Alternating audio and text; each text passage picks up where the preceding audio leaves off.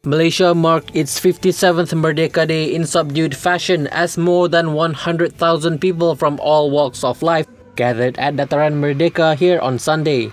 Themed Malaysia, where love grows, the parade started as soon as the Yang di-Pertuan Agong, Tuanku Abdul Halim Muazzam Shah and Raja Permaisuri Agong, Tuanku Hajah Hamina arrived.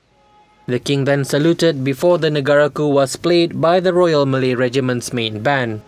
The Yang di-Pertuan Agong inspected a guard of honor mounted by 103 members of the regiment, which was followed by 3 shouts of Daulat Tuanku and the hoisting of the national flag. Malaysians at the Dataran Merdeka also observed a moment of silence in prayers for the country's patriots and fallen soldiers who had fought for the country's independence.